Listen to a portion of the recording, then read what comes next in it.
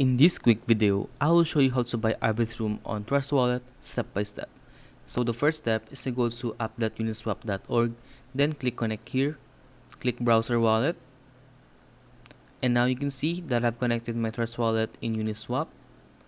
Then you can just switch to Arbitrum network and then click here, type down Arbitrum, click here, and you can choose any token you want to swap, for example Ethereum, and I want to swap 1 Ethereum. Then I will receive this amount of Arbitrum in my Trust Wallet.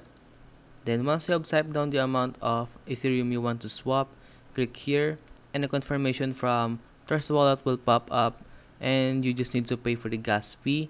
And once you have paid for the gas fee, wait for the transaction to be completed, then go back to Trust Wallet and check if you have received the Arbitrum in your Trust Wallet.